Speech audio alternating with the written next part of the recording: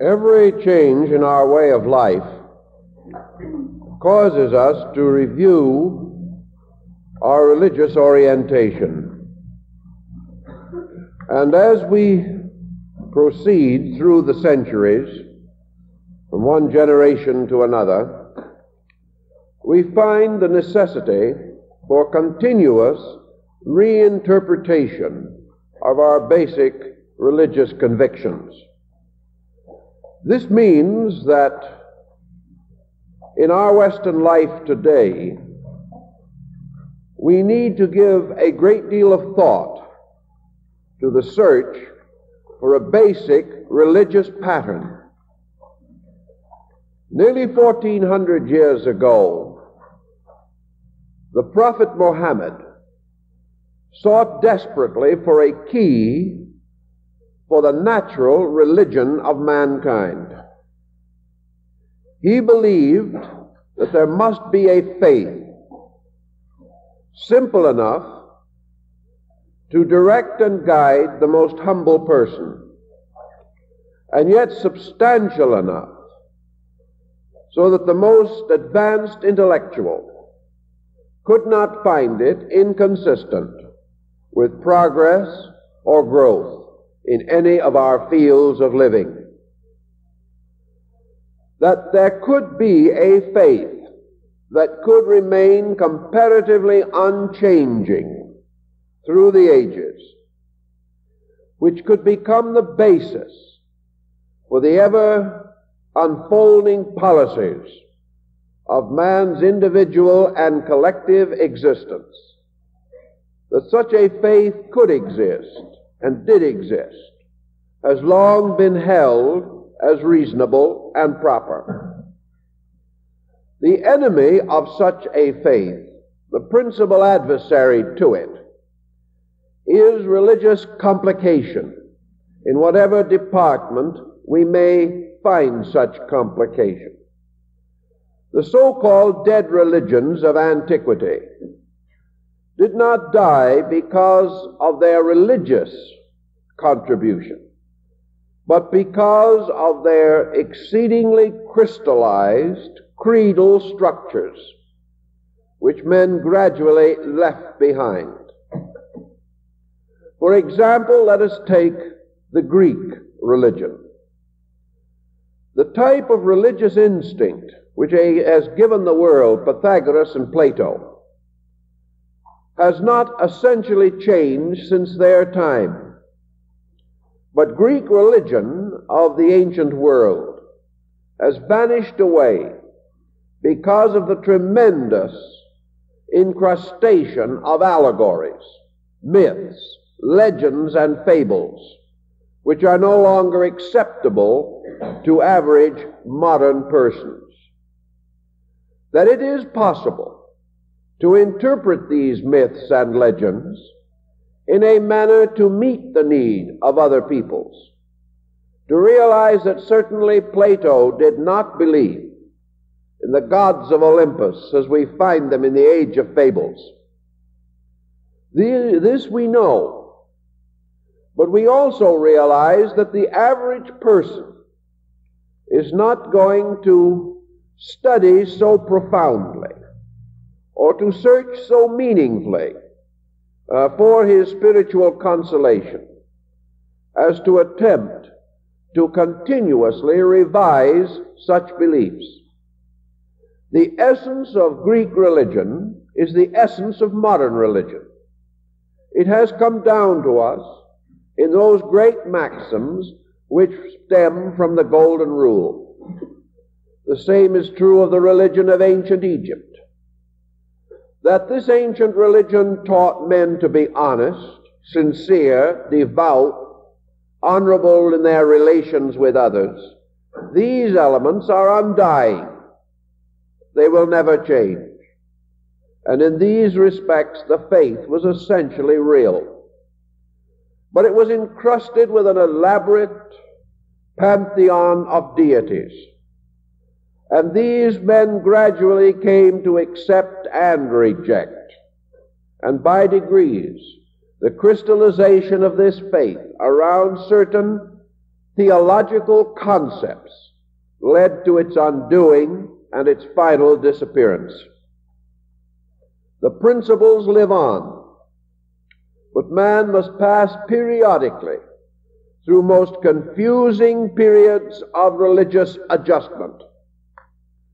And these confusions lead to the breaking up of faiths, the creation of heterodoxies, religious persecution, and the loss of the recognition of the fundamental unity of man's spiritual requirements. Thus today, as before, we are searching for a kind of faith that cannot be shaken, cannot be essentially changed, and yet which is flexible enough and to enable us to grow without coming into conflict with our religious code. Man cannot live with a religion which resists his own natural impulse to unfold the potentials of his own nature.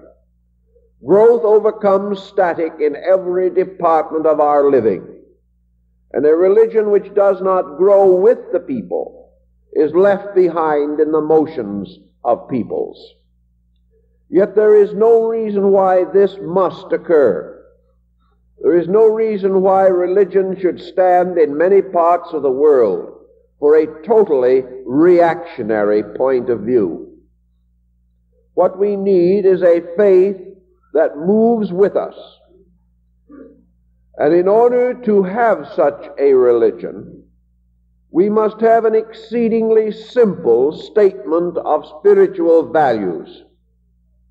These values will not change, but creedal developments based upon them will come in conflict with progress. So we search for the beginnings, the roots of such an adequate spiritual value.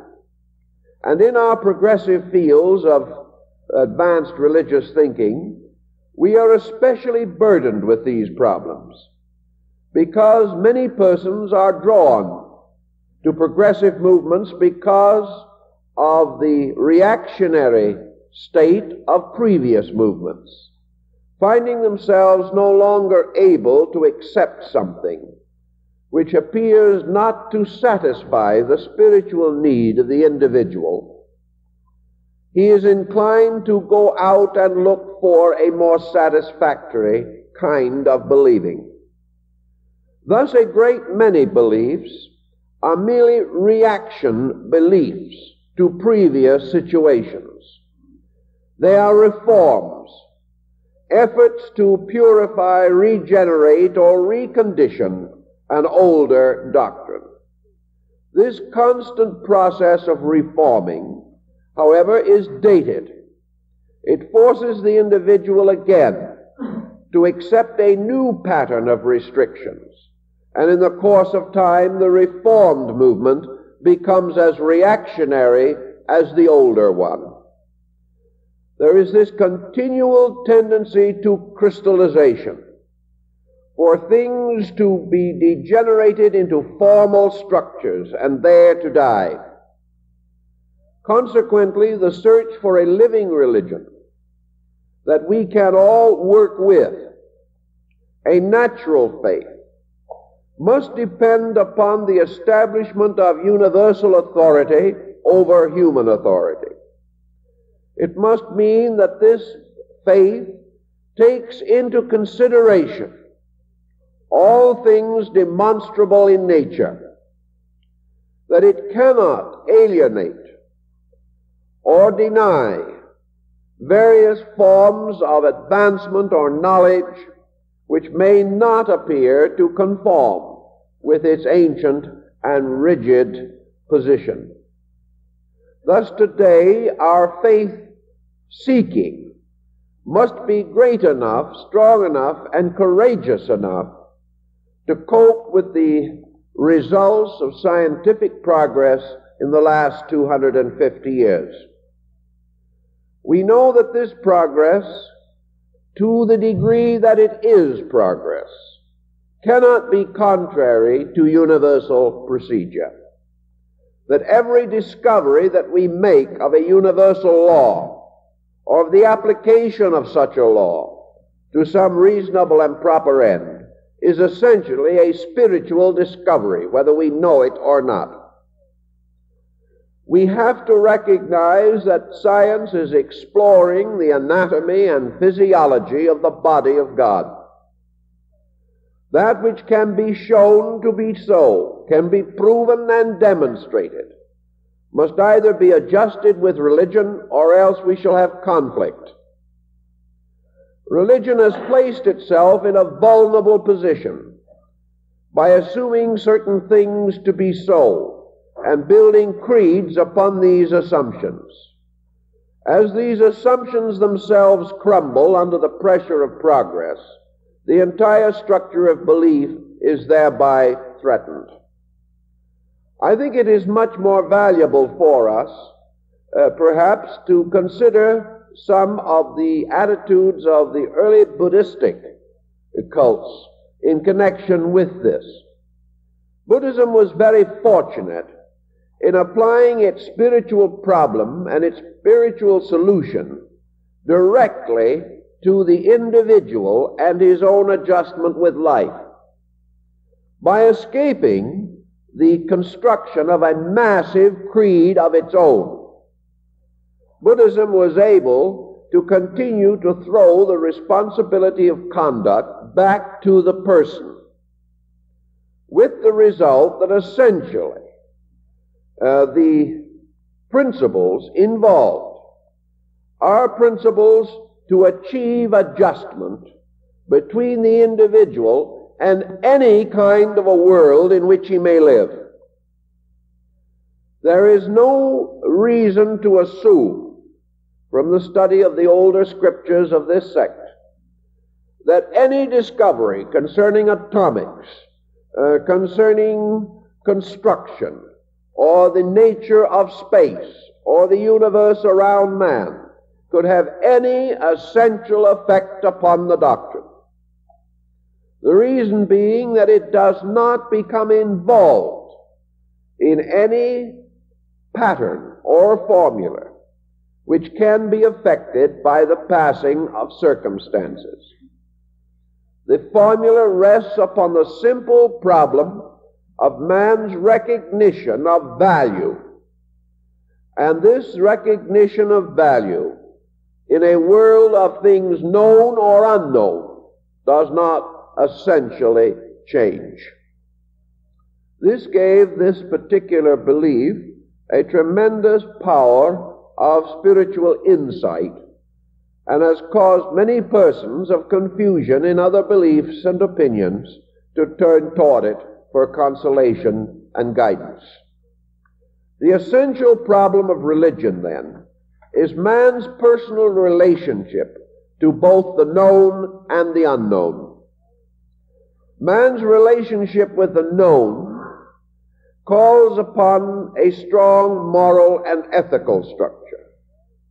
Man's relationship with the unknown calls upon a great liberality of thinking, a deep insight, and the power of the person not to become captured or bound within the area of his own knowing or his own discovering.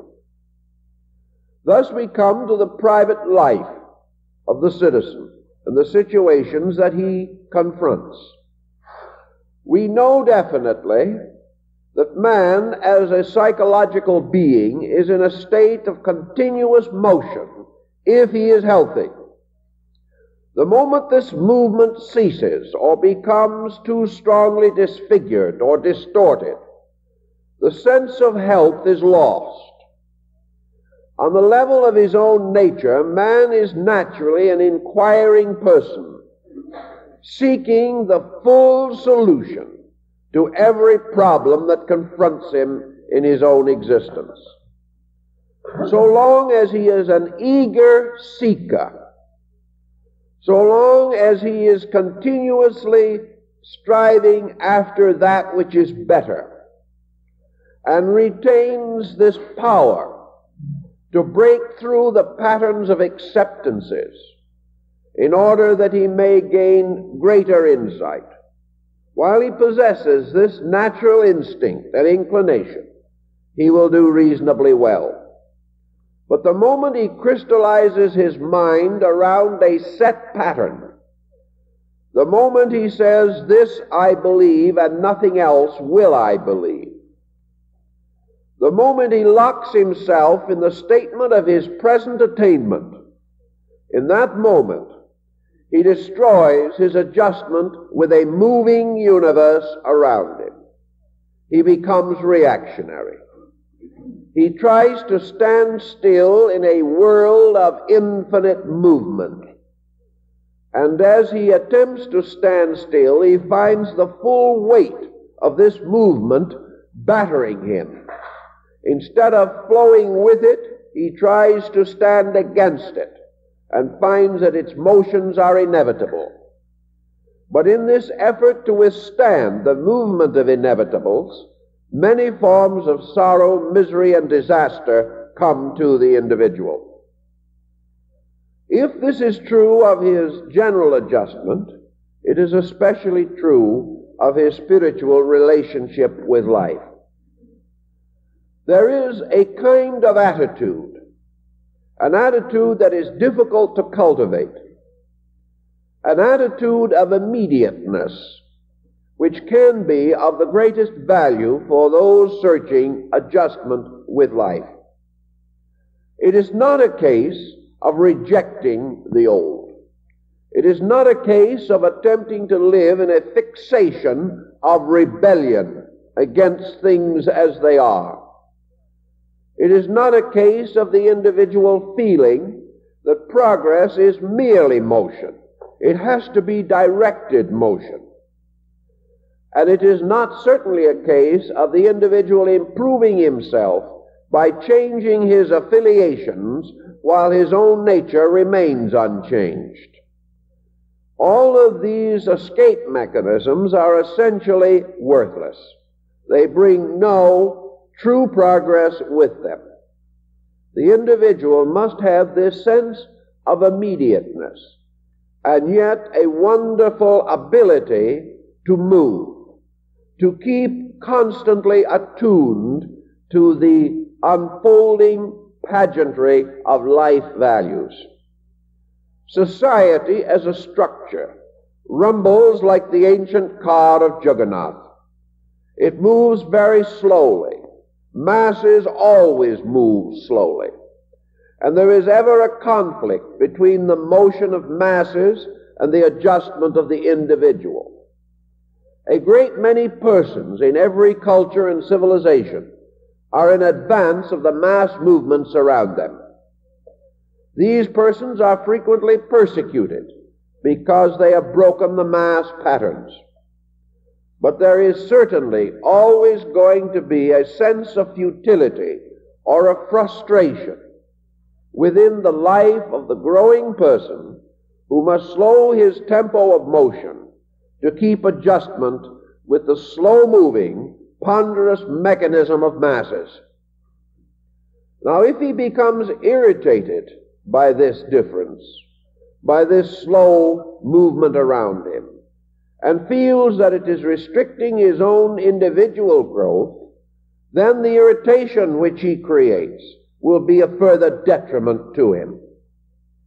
Everything in nature, particularly in natural religion, is therefore based upon the ability of the individual to face facts without flinching, to face the thing as it is with a good hope, with a proper spiritual understanding of value. Very often, the most miserable circumstances that arise within our own natures come from our own impatience, from our own inability to gain insight into the proper and orderly movements of the universe to which we belong. Therefore, if we are to understand these problems, we must have certain integration, certain patience and tolerance, and depend ever more upon our own internal sources of value to keep us oriented in relationship to environment pressures around us. Thus, all natural religion, seemingly, has to arise within man himself, and has to arise through his own progress, his own growth, and through the unfoldment of his own insight into patterns of value. The nearest thing we can ever know to truth in the middle stream of our seeking is factuality. Things that are of themselves true, as far as we can discern truth, must have certain value. Our ability to accept value, to accept truth, to accept the examples of realism or truthfulness around us, this ability is of the greatest help in our adjustment. There is no use of any individual turning in rebellion against his world, because his world is in substance the expression of the growth of the divine power in all things. We may wish things were better. We may conceive that they could be better. We may labor industriously to make them better in every way that we know.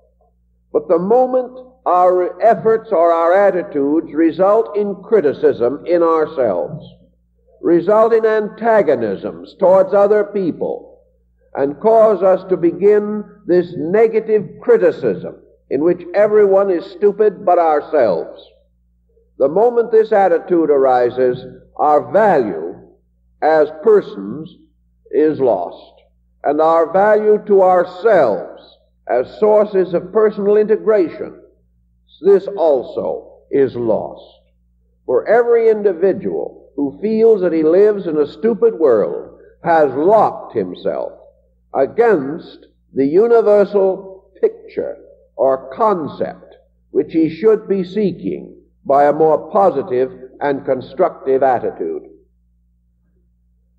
The search for our natural faith, then, must assume to a certain degree that we are satisfied to be natural, that we desire it, and that we want to build our religious conviction upon a recognition of values unchanging, because we sustain them upon the level of principles and do not allow them to become the subject of debate and controversy among other persons. I would like to assume then for the moment that in our search for this more natural and adequate conviction, our search must always be for that which reveals to the fullest conceivable degree the nature of deity through the workings of deity in the everyday and commonplace experiences we know.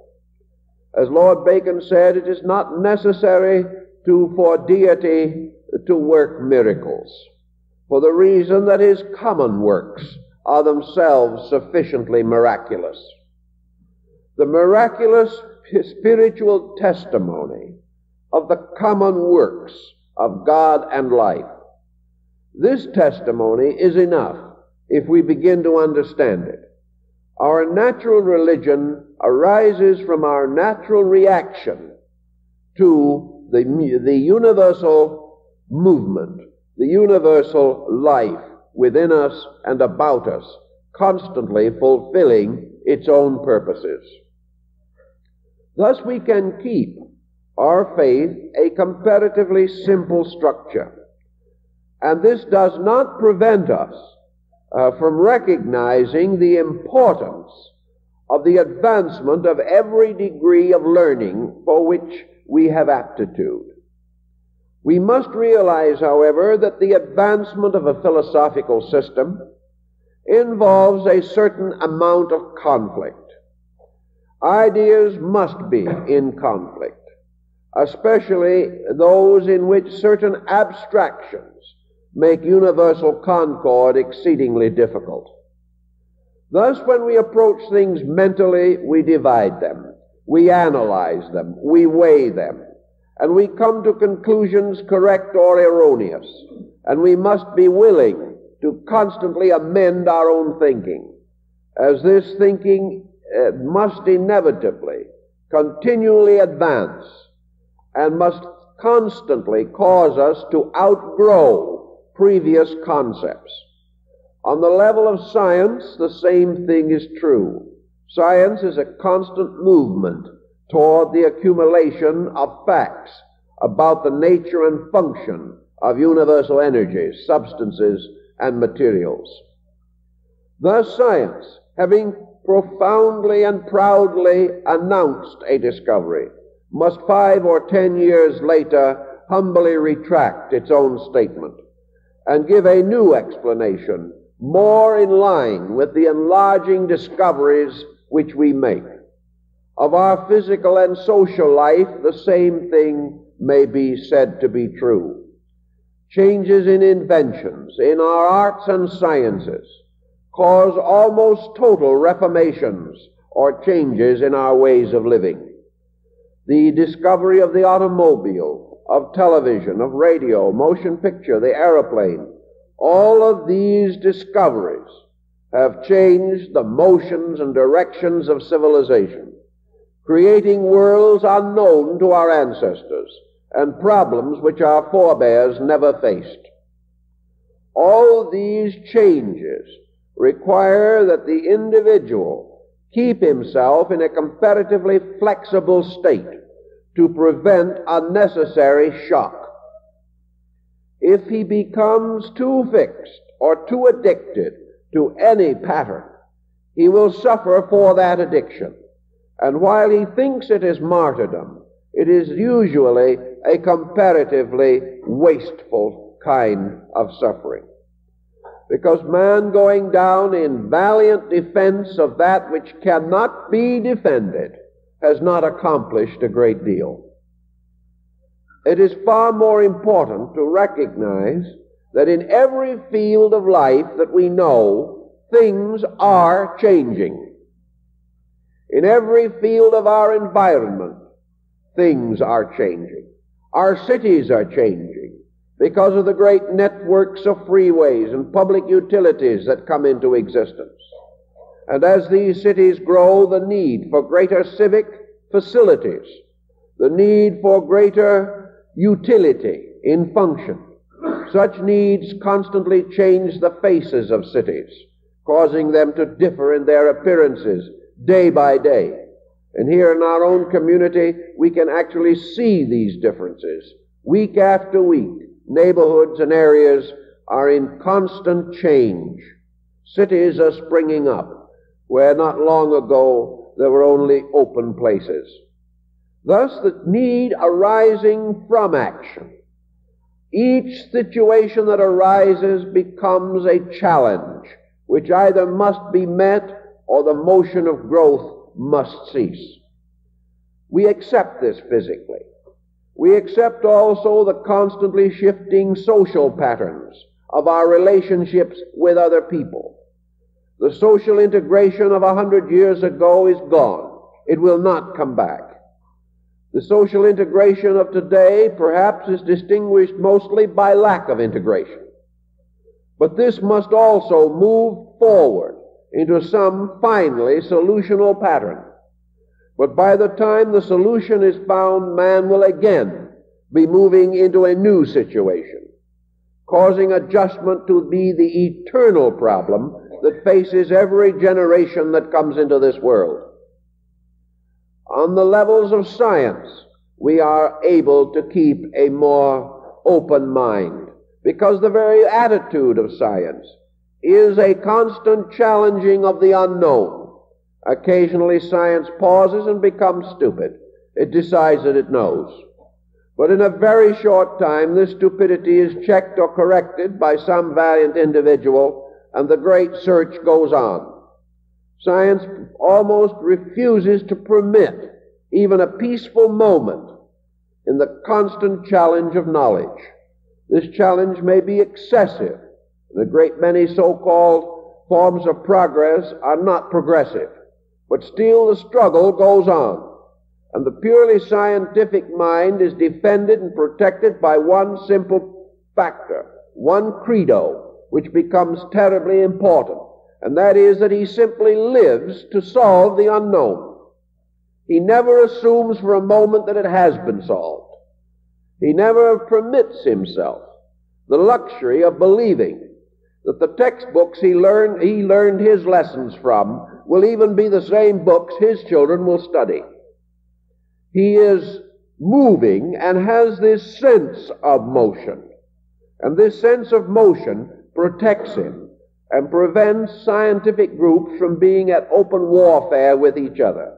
There is certain criticism, but today this criticism is subjected almost immediately to laboratory testing, and there are very few cases in which some common agreement will not result from the factual experimental processes. Certain things become known, others still remain elusive, and the quest goes on. But the scientist is not of a mind to say, this I do not dare to think because Aristotle thought differently. That attitude is more or less gone, and consequently with it departed a great many stress patterns which burdened medieval mankind. Philosophy is not so fortunate today. In the first place, philosophy is not, at this time, a very dynamic part of our living. The average person is not trusting it sufficiently to make it universally important. The philosopher, for the most part today, is an intellectualist, working merely with the conflict of mental ideas, seldom if ever attempting to apply them to any practical or relevant program. The active parts of philosophy have been usurped by science. And wherever philosophy had a technique, as in the case of psychology, this technique has been absorbed by science with very little credit to its source. There is no particular instinct today among persons in general to recognize the importance of philosophical orientation. The attitude has been that all this type of thinking is more or less sterile. And that has been due to the fact that since the decline of the great classical systems of learning, there has been very little basic philosophical insight. A few schools, yes, but for the most part these were highly academic and did not touch the life of the average person. And when, in ancient times, philosophy was divided from religion, its existence as a powerful instrument of human progress was threatened and finally largely undermined. So we have today a kind of philosophy that is still school-bound, that is still held too tightly in the pattern of things. And to a measure, this type of philosophy, because of the type of mind involved, has drifted into our educational structure. Our educational structure being a kind of abridged and diluted philosophical theory. Education, because of its inclination to be theoretical, is still failing to meet the dynamic of our present problem, and is causing more and more concern on every level of social consciousness. This leaves us then with our religious equation. And our religious equation has remained perhaps more adamant and more reactionary than almost any other group that we have. Now, the line of demarcation here has been difficult to distinguish. Religion is firmly convinced that it is dealing with eternal value. And to a measure, this is correct. The religious need of man will not change, at least for a very, very long time. The essential moral and ethical codes of religion are as useful today as they ever were. And one of our difficulties has been the tendency to drift away from them. On the other hand, these codes are supported in many instances by something that is fading from our perspective, and that is extreme authoritarianism. Today, modern man is not inclined to be over-impressed by authority. He is less and less of a mind to believe things because other people say them. And up to the present time, in our Western modern stream of religious thinking, nearly all forms of religious instruction have been preaching, or preachments, or teachments from the outside. The individual has been initiated into his cultus. He has been taught that certain principles are true because certain venerated persons have stated them. Man is less and less inclined to accept this, especially as the surviving statements of so many of these religious founders are not found to be in complete conformity with what is now factually known. This difference has had a tendency to undermine the strength of authority. Thus, a static religion, or one arising in historical perspective only, as Albert Schweitzer very clearly points out, that the spiritual consolational value of history is diminishing rapidly.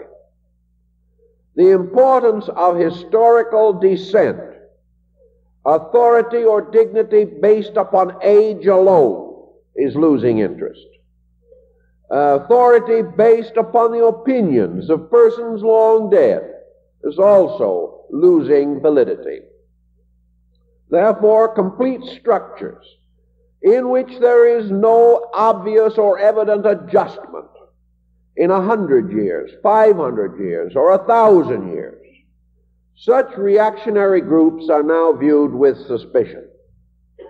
Yet these groups are themselves placed in a difficult situation. Namely, to what degree can they permit themselves to change without attacking or assailing the fundamental infallibility which is part of their basic claim and part of their assumed reason for existence? Infallibility upon these levels is becoming less and less interesting to the average thoughtful person of today. He is not concerned so much with the tremendous structure of church legislation, law, and orthodoxy, as he is with the need for a dynamic, individual, living message.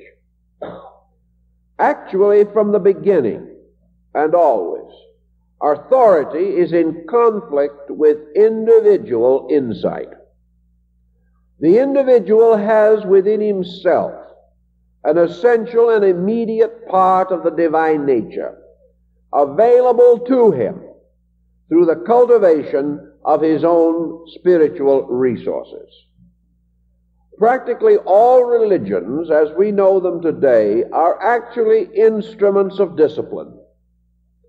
They are primarily moral and ethical structures created to invite the individual to live nobly, worthily, and honorably. The purpose of so living is that the individual may gain certain internal discipline leading to the maturity of his own consciousness.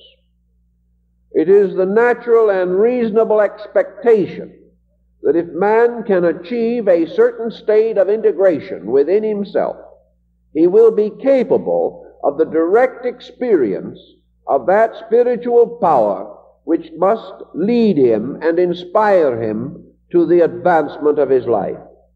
Thus, the whole tendency is today from authority in religion to the production of individual religious insight.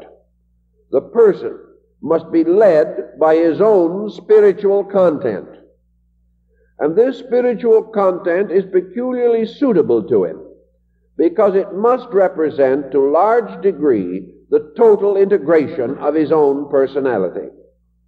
It must present him with that which is essentially necessary, and that is the next step in his own spiritual unfoldment.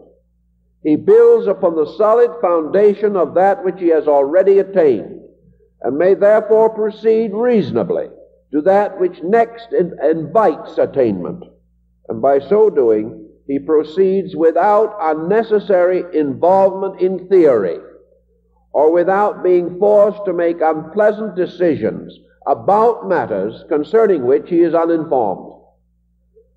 Thus, the motion of our religious life is more and more toward the discovery of religious content in our own living. To discover this religious content is of an important experience inasmuch as it does not essentially have very much to do with theological content. Obviously, from the beginning, man has clothed his religious instinct in theological vestments. His religions are the symbolic extensions of his spiritual convictions and experiences. But it is not essential that this clothing must go on. Man is gradually reaching a degree of unfoldment in which he may receive the impact of spiritual experience without involving it immediately in some extraordinary theological pattern. Thus also the tendency of the individual to create a religion by his own experience, to create innumerable sects and creeds, perhaps many of them of slight value and slight endurance. This tendency also diminishes as understanding gives us insight into the correct and reasonable method of discovering spiritual value. The most primitive of all such discovery is the total impact of the universe upon the total psyche of the human being. This is constantly occurring, and it also occurred in the very beginning of our experience. The difference between the impact then and now is simply the interpretive power of man, which has continually increased, so that his reaction to this impact is constantly changing.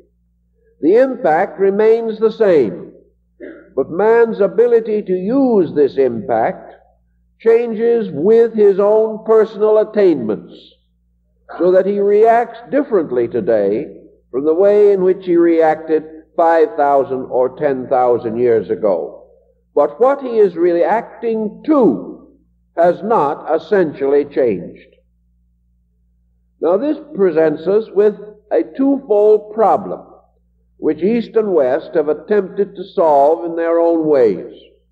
Western man, recognizing the eternal impact of the universe upon man, has also assumed the eternal need for an evolutionary procedure by means of which man is forever interpreting this impact with improved and increasing faculties. Thus, the strengthening of the total faculty structure of man, the refinement of his sensory perceptions, and finally the training and coordination of his rational faculties. These procedures, it is assumed, will ultimately enable man to interpret correctly all of the impact which he receives.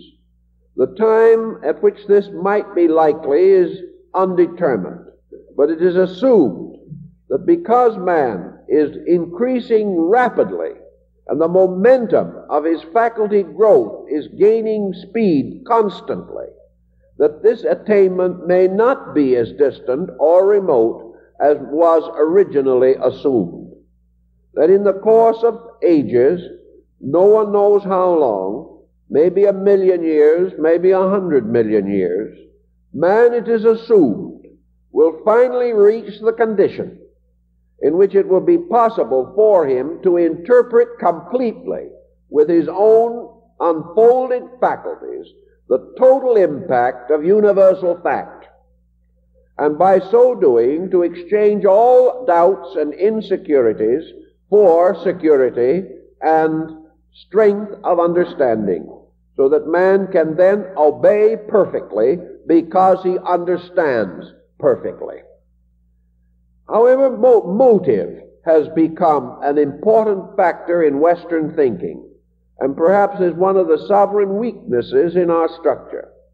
Man certainly is unfolding and growing, and he is increasing in knowledge. But why? The motivation behind this progress is of the deepest importance. And in our Western way of life, our motives seem to become less and less clear. They are more and more obscured by ulterior designs and purposes. Thus, it is scarcely possible to say today that man's active motive for the search for knowledge is universal betterment. Theoretically, it is. Practically, it is not. Practically, it is not because man has not yet the universal comprehension with which to comprehend the meaning of universal betterment. Actually, he is proceeding day by day in the advancement of knowledge for 100 secondary causes. A great deal of laboratory research work today, for example, is purely competitive. It is merely to devise a product which can take more advertising than that of the competitor.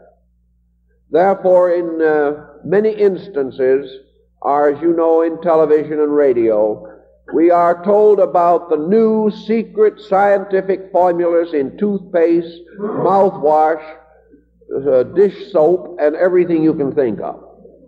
Science is competing largely to produce products which will compete with other products. These, in turn, must continue their competition to survive. And so, almost against our natural inclinations or instincts, we are forced to advance knowledge simply in order to stay in business. This is not the real motive behind advancement, nor is the real motive behind advancement military protection. It might seem at the moment to be a major factor, and it may also be that progress that can be used in times of peace will be hastened by the dangers of war. But at the same time, the clear motive of why we want to know is not what it should be. And people who come to me constantly seeking for help are very often seeking for the most ulterior reasons. They come not because they wish to be better people, but because they wish to find some way of outwitting others. This attitude is too prevalent and does represent a dilution of motive. And this dilution of motive shows the failure of religion and philosophy in the life of the individual who is making physical advancements without adequate ethical and moral perspectives. Where such advancement goes on the physical levels only, beyond a certain degree of excess, we must expect unfortunate complications as the inevitable result. Thus we have a certain progress forced upon us constantly. This progress becoming ever more difficult for us to bear as individuals. We are reaching a point very definitely at this time in which our factual knowledge is so far ahead of our digestive and assimilative powers that we are under the danger of serious dyspepsia. We are discovering so many things that we are not fitting into anything. We pick up the newspaper or our favorite publication and find out things that are happening that are new and important, but we cannot figure how these things affect us. we can only react to them with hope or fear, a kind of a blanket attitude. We are unable to cope with their implications in the terms of this motion that is going on around us continuously. If then we are not able to make any kind of practical adjustment, these changes slowly accumulate until they suddenly strike the total pattern of our living and fragment it, break it up, and leave us discouraged, disillusioned, confused, because familiar things have simply dropped away from under our feet. There are a great many persons under that kind of pressure at the present time. The universe, however, keeps on moving, keeps on reminding us that in some wonderful way our peace, our security, our integrity must be found in motion or in movement itself, and not in a set, unchangeable attitude toward things. The only way in which we can really be happy at the moment, securely happy, really happy, is to be able to be truly happy in the process of growing. That it is growth itself that must provide us with happiness. It is not the end that we seek that will console us, because the end is not obvious, nor can we rationalize our own state in any terminal condition. It is therefore only the ability of man to spiritually adjust to motion, to learn to move without regret and without fear, to adjust his entire spiritual code to an ever-changing world around him, but in terms of never-changing principles within him. Between these eternal principles and human applications interpose his own emotional mental life. Man, in trying to understand, must in various ways interpret, but he must have with these interpretations a kind of reserve, a reservation, realizing that every interpretation that he makes must be subject to further interpretation. He also must solve the problem of his own relationship to this ever-moving environment, a relationship which must be healthy, must be normal, and must be reasonable. Searching for the clue to such relationship, man finds this pure spiritual fact, the most solutional of all possible answers. Yet to make use of this pure spiritual fact, the individual must be able to disassociate it from the patterns around him and create new association relationships himself. In other words, he must be able to recognize the importance of this purely spiritual reality in himself as something which makes it possible for him to live in a changing world and in a growing concept of God. Unless he is able to do this, he is in trouble. No one wishes to assume that God has changed as often or as completely as in the descent of religious symbolism. The divine power is in its own nature eternal, and is the eternal cause of non-eternal circumstances. The nature of God in substance is immense and unknowable. The nature of God in matter and in material expression and extension is infinite motion and infinite change. Man, therefore, must have his relationship to that which is forever the same in the root of himself, and also bridge the interval so that he can live in a world in which things are never the same, but are by their very nature forever and continually unfolding. If he can take the attitude, for example, that the reason why the never-changing manifests as the ever-changing is because the never-changing has absolute and complete potential. Therefore, the ever-changing is the ever-manifesting of that for which there is no limit to manifestation. Therefore, that inconceivable diversity still flows out of unity. And yet this diversity is only diverse because of our inability to reconcile it with its own nature, substance, and unity. Thus man must always be the reconciler between the thing within him and the things around him. And it is to build the kind of life that makes this reconciliation reasonable, practical, and proper. This is the challenge of adjustment, the type of thing that we must work with every day of our lives. If we can assume, for example, or can come to experience through our own lives the infinite potential of deity, if we can go as far even as the ancient Chaldeans, who declared that deity was an ever-flowing fountain from which all things have their origin and move inevitably and continuously into expression, we realize that part of the omnipotence of deity is revealed through the infinite diversity of the divine way of things.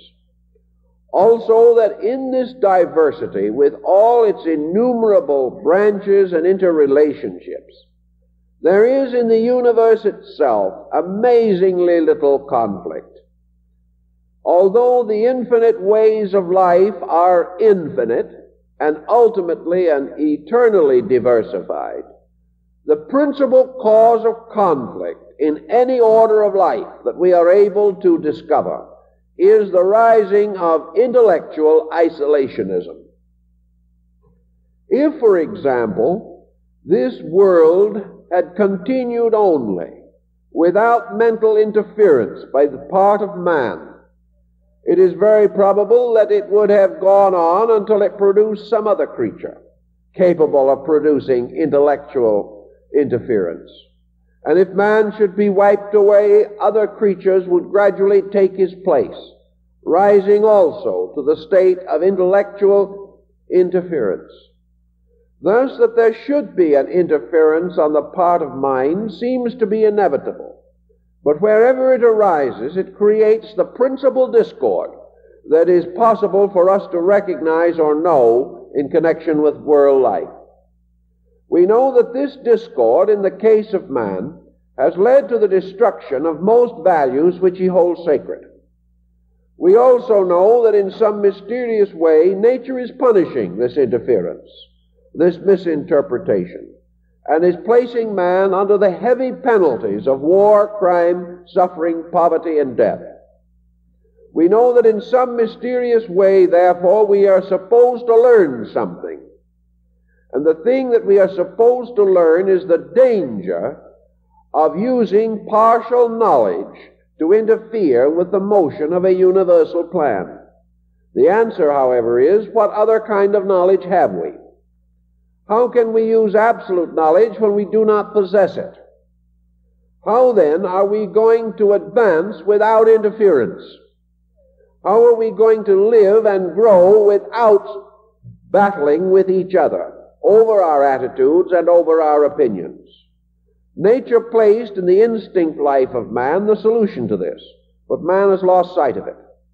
It placed it in him a certain religious overtone, a spiritual sense of value, which was assumed to be capable of rescuing man from the dilemma of his own intellectualism. And, in part at least, down through the ages, religion has so succeeded, but not as admirably or completely as we might desire. As I said before, I believe that one of the reasons for this has been the intellectual tendency to divide religion, so that we did not receive the primary example of religion, the one thing that religion might have conferred that might have prevented most of our trouble. and that was the complete union of spiritual consciousness, the union of spiritual value. If the religions of the world could reveal that they have risen above all intolerances and all intemperances and have come to one solid core of spiritual integrity, it probably would result in the outlawing of war. It could be very conceivable that a total unity of man on the level of his own aspiration would change the entire structure of civilization, economic, industrial, scientific, political, and philosophical. That this strong affirmation of value would end forever one of the principal dissonances from which we suffer, that is, religious confusion. Now we are beginning to realize this. A great many leaders in religious movements are beginning to realize this. Some have known it for a very long time. But generally speaking, the great movement of masses has not yet sustained this realization. And there are many competitive elements involving economic factors that must yet be solved before a true union of religious convictions might appear to be possible. So we stand around and wait, hoping for a better religious unity, much as we hope that in a few days we're going to elect a better Senate or a better Congress or better representatives. There is some question as to the probability that our hopes will be fulfilled. And there is also some question as to whether we are going to fulfill our spiritual hopes about legislated religious unity. It is extremely doubtful. The individual, however, fortunately, has been given a degree of insight which he cannot remove from his own consciousness. All religion is leading to a kind of spiritual liberty, even as theoretically all policy and politics are ultimately leading to the state of a working and practical democracy of nations. Thus, the religious situation is moving infinitely and inevitably toward the final statement of itself, and that is man's immediate personal experience of religion.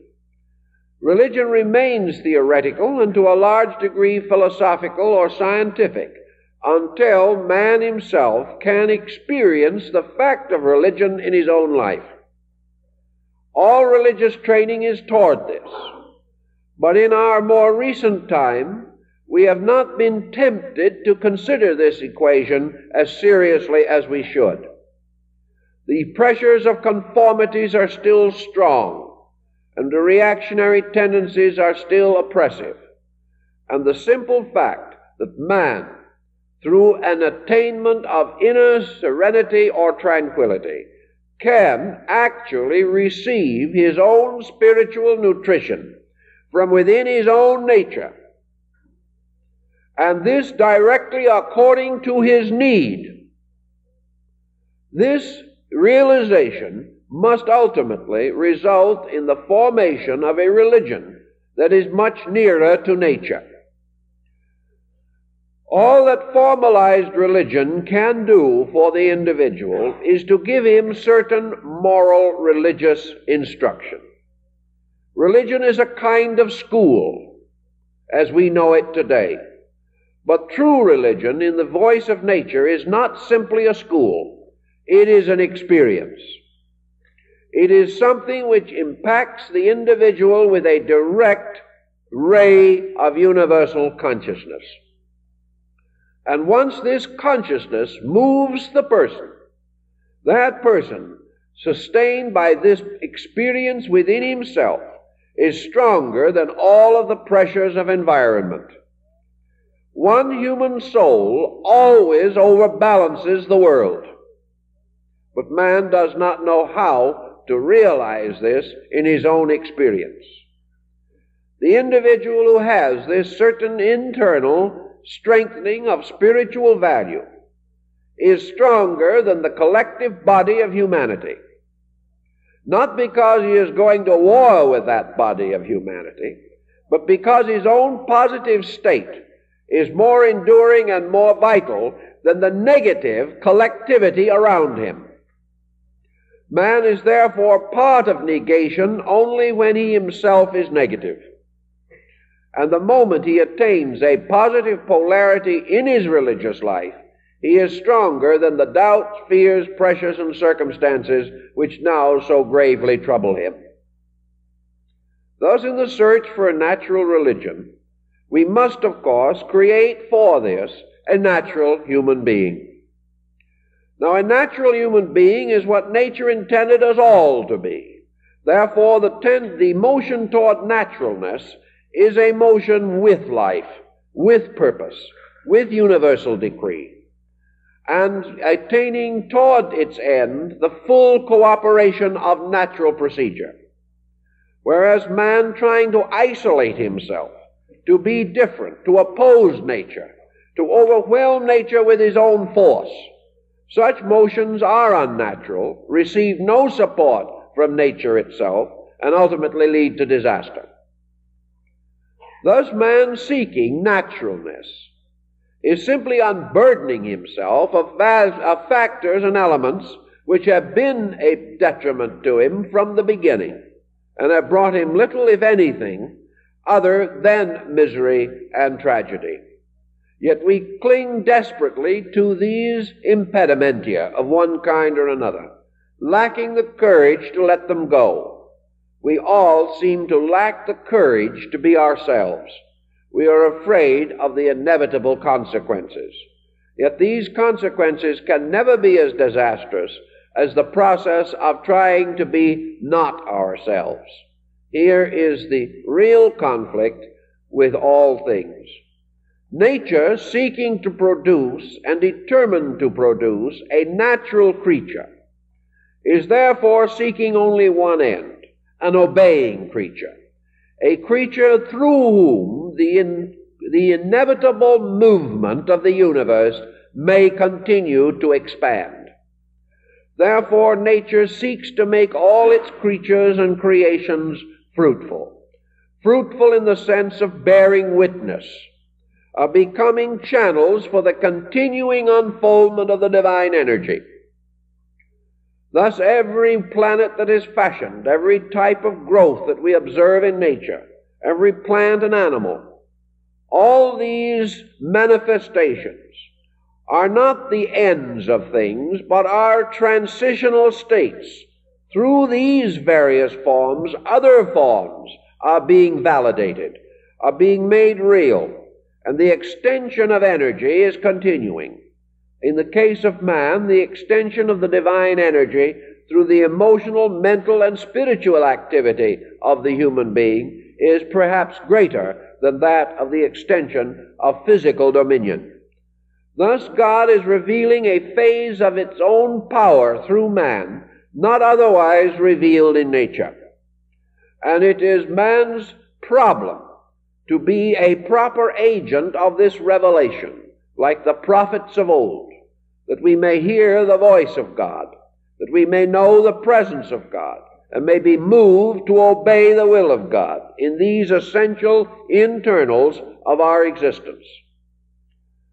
It is therefore so important to us to try to achieve a rapport, an harmonization of our lives with the universal or divine life. And we have tried in every way to see how this could be done. And we divide man's reactions into two kinds. There are two kinds of people. People who are by nature aggressive or objective in their function, and people who are by nature subjective or acceptive in their function. Nature, in its own infinite wisdom, seemingly continues to punish aggression. Nature does not wish man to aggressively seek to conquer space, But nature is perfectly willing to permit the obedient man to experience the conquest of space. Space awaits man's service, waits for man's growth. Man will ultimately achieve what he calls conquest over it. But nature likes to prefer to assume that man will be conquered by the mystery of space, and will approach it with a proper reverence and understanding, not assuming that he is going to become master of it, but that rather he is going to be the wise and honorable servant of a new dimension of existence, which we may term space existence. That the purpose of all this growth is not that man shall reach another planet, but that man shall become a gardener in a larger garden, that in all things he shall continue to attempt in every way possible to obey and serve the universal principles which are going to be still more manifested to him as his consciousness enlarges. It is then quite reasonable and possible for us in private living to assume that this natural religion must be eternally available. Mohammed thought that it was, and other mystics have had the same conviction. The ancient prophets of Israel are supposed to have been able to commune in the desert or in a mountain or in a valley and hear the voice of their Father. The natural religion of man is not something remote and strange, not something distant and unobtainable. It is something ever present, which man has overlooked, or which man has ignored because of the complicating processes of his own intellect. Natural religion, therefore, has always been associated with a simple phenomena which men have used since the dawn of time, and that has been prayer. Prayer is simply man's asking, and he asks of that which is everywhere, quite convinced that no matter what part of the earth he may inhabit, his prayer will be equally answered, or will be equally heard by this power which is omnipresent and is capable of hearing everything always. But most of all, in the mystery of prayer, man has simply taken the attitude of asking the divine guidance, asking the divine help, asking for the divine instruction. Man has taken the attitude of his own inadequacy and has sought very sincerely and humbly, in most cases, for divine direction. And the study of prayer phenomena indicates that the more devoutly, the more humbly, the more simply, and the more naturally the individual approaches this mystery, the more likely he is to receive the full benefit thereof. It is therefore a matter of motive. The individual with ulterior motive, the individual who is praying for something that is not necessary, not real, that is not in harmony with the divine relationship between God and man, may or may not have his prayer responded to. But if his supplication is in full earnestness, asking light, asking truth, asking direction, as the old American Indian prayer, Father, show us the way, and then the perfect consecration that if this way is made known, we will walk it without reservation, without any equivocation to take care of our material ambitions, but will attempt to form a complete and perfect union between the will of God in ourselves and the conduct of our lives.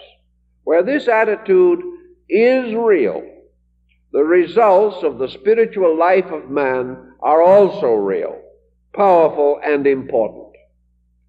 But the individual who, having so supplicated, immediately forgets the level and problem of his matter, and the emergency past continues on with his old accustomed ways, such a person may come to doubt religion because he has doubted the value of it in his own life. So the old mystics held very definitely that it was not a magnificent problem in intellectual conquest that became the root of our religious life, but rather a dedication of the individual's level of values, the certain and clear resolution on the part of the individual to obey that which he knows to be true, a perfect willingness to sacrifice everything else for the simple expression of that which is necessarily next in the process of living. Now, the person may have this doubt, and many do. Is this thing to which we sacrifice, is this really true? Are we moving according to a fact, or are we moving only according to our own opinions? Here we come back to our Eastern philosophy. To be absolutely sure of these values within our own consciousness, we must also be absolutely sure of our own standard of values. We must be able to feel and know that we are not addicted to such ulterior motives of emotion and thought as might easily cause us to corrupt divine instruction. The individual who is essentially selfish, who has made no correction in his own life, will certainly not be able to trust the interpretations which he places upon spiritual revelation. On the other hand, he can attend church forever, and while he remains selfish, the church will do him no good. As long as he remains dishonest in his own inner life, religion in its substance cannot reach him. The only way religion can serve him is to reprimand him by presenting him with problems which his own attitudes cause him to react to unfavorably, and thus increase his own complications. Thus, our spiritual problem resolves itself into a rather simple matter, which has not so much to do with help from the outside or instruction received from others. Rather, it is available to the man on the desert island who has no contact with others. It is available to the individual of limited or moderate attainments, and it is just as necessary to the person with the highest achievements, because it is a process of working through our own motivations, working honestly and sincerely with ourselves as we are and as we know ourselves to be. It is inconceivable that most persons do not actually have a fair knowledge of their own mistakes. People do not like to admit this, but the selfish person does know he is selfish. And somewhere along the line, others have also told him so. He prefers to be selfish in the full knowledge that he is selfish, and he expects to get away with it. He is therefore righteously indignant if he does not. The person who is a confirmed worrier perfectly well knows it. Nobody can worry from morning till night for 20 years without knowing they're doing it. Their answer is they can't help it. Anyone would worry in a spot like theirs. But actually, nobody has been in a spot that long. These persons are simply chronic worriers. The individual who is unable to control a bad temper is perfectly aware of it. They also have paid heavy penalties for losing that temper at the wrong time. But instead of recognizing this value, they have become more irritable and more eager to blame other people. They do not have bad tempers. They suffer from righteous indignation. But a condition of perpetual righteous indignation also recommends a general review of the case. An individual who is temperamentally fearful is perfectly aware of this, just as surely as the one who has claustrophobia is aware of it. We know these faults. We know that we make the same mistakes repeatedly. We do not wish to talk about it. We hate to be reminded of it. And we are seriously unhappy if people spread stories about it. But still, we know that it is so. So in the faith of the mystic, we move from things that we know. There's no need to gain long encyclopedic explanations of these things. We do not need a Plato or an Aristotle to philosophize them for us. The individual knows when he's right and he knows when he's wrong within the area of his own experience and function. He also knows that he is going to continue to be unhappy and badly adjusted while he continues to be wrong. So he is anxious to find some remedy for this wrongness. The beginning of this remedy is the recognition that all energy moving through him from divine or universal sources must be contaminated and colored, tinctured, diluted, and polluted by his own nature.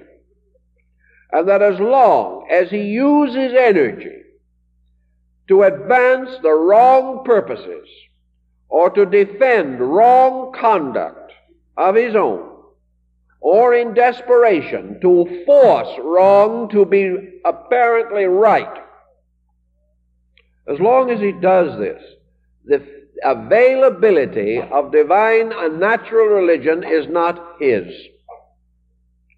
If, however, this individual really desires to escape from the uncertainties and inconsistencies of opinion in knowledge, and of the varying levels of interpretation, which are an eternal aggravation to the spirit, if he really wishes to escape these things, or to find a better way of life, then he must enter into a very simple relationship with life itself, a relationship which is quite within the comprehension of the child, but appears to be absolutely incomprehensible to the world-worn adult, where it is most necessary that comprehension should exist.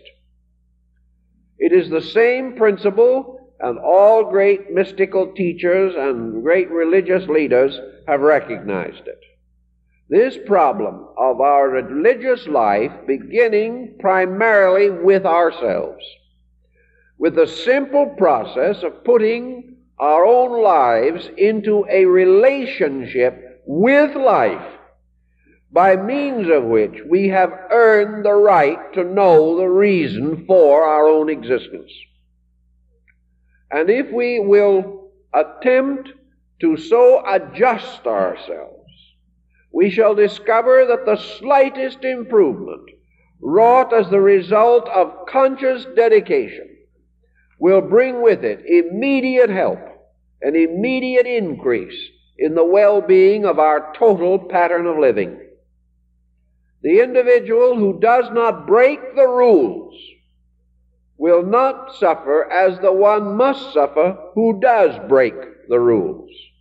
And everything that is not good breaks the rules. Everything that is not noble, kindly, good, and divine, and according to the highest concept that we have of spiritual integrity, anything less than this concept is less than that which is necessary for our immediate security. Now, each person, depending upon his own inner life for guidance, will also be practically guided. He will not be expected to do things impossible to him, nor will he have frustrations and inhibitions thrust upon him by creedal sectarianism forcing him to live patterns which he does not particularly appreciate or understand.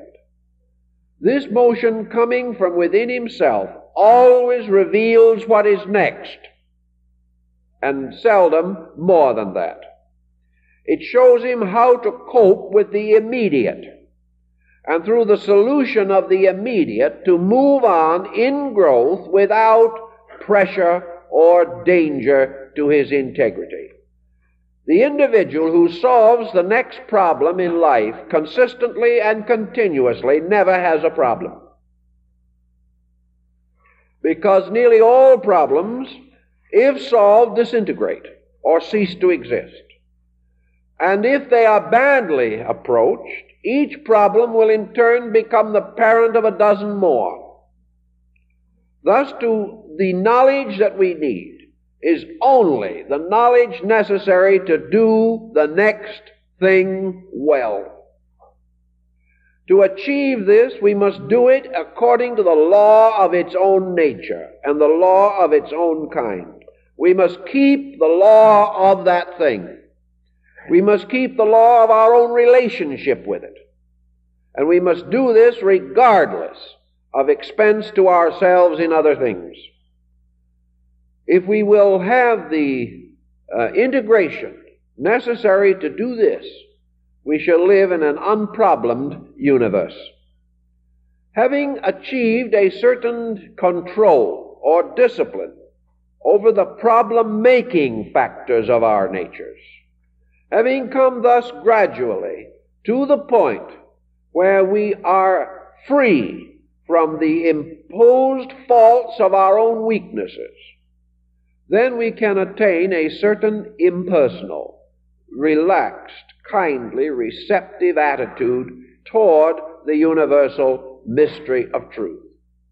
The moment the individual is at peace, his heart becomes a divine oracle.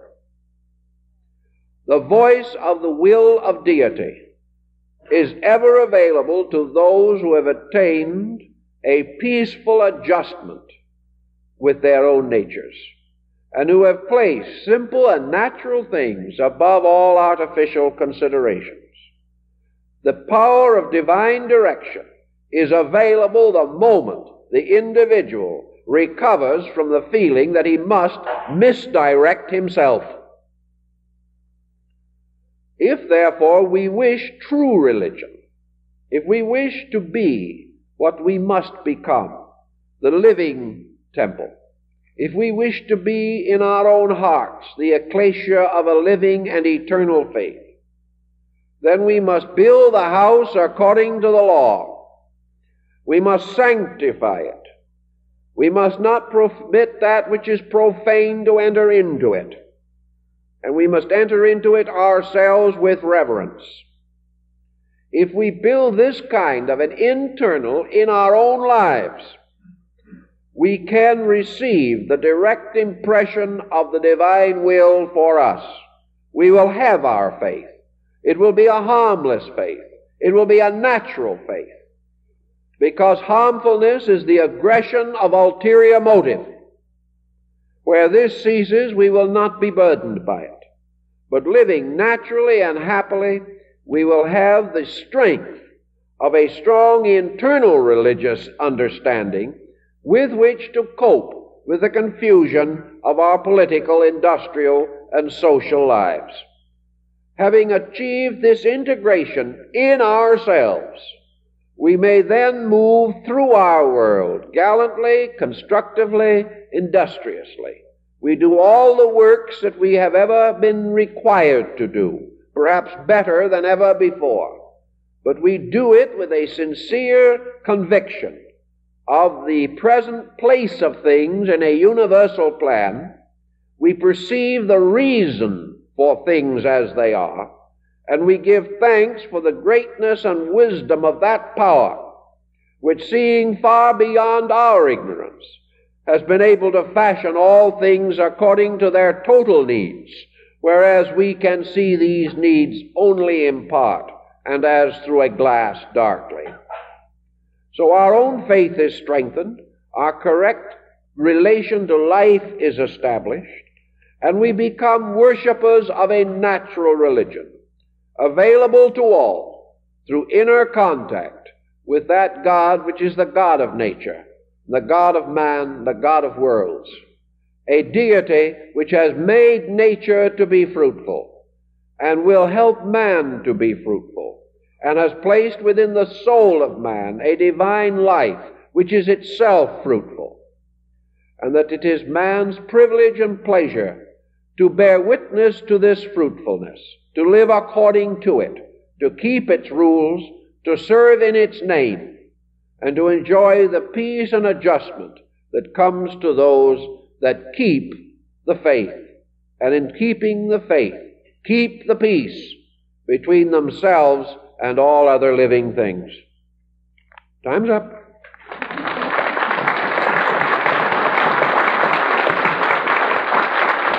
In its early rise, the Christian church created 7 sacraments, instruments of purification, largely relating to the relationships between man as a person and his eternal state in nature.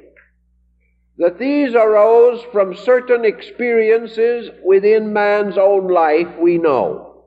Therefore, next Sunday morning, we are going to consider the 7 sacraments as psychotherapy, and I think we will find it an interesting study.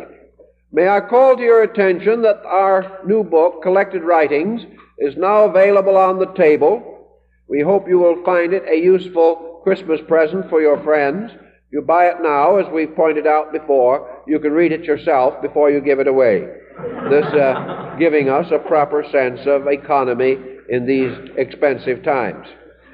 In connection with our Wednesday evening series on Emerson, which has seemingly brought out a considerable amount of interest and has been extremely well attended, I'd like to point out that we have an article on the philosophy of Emerson in our book, Pathways of Philosophy, which is a story of the descent of Neoplatonism from the time of the classic Greeks to Ralph Waldo Emerson. And many modern persons are beginning to see in Emerson another example of this search for natural value. And among these people, this New England transcendentalist group, out of the earth and the sky and the air, they fashioned a beautiful understanding of life which has influenced American letters for over a century. And we think that some of you will be interested again in remembering the contributions made by Emerson and the other members of that group. So we hope you will consider this book, and we hope to see you all with us next week, and we thank you for being here this morning.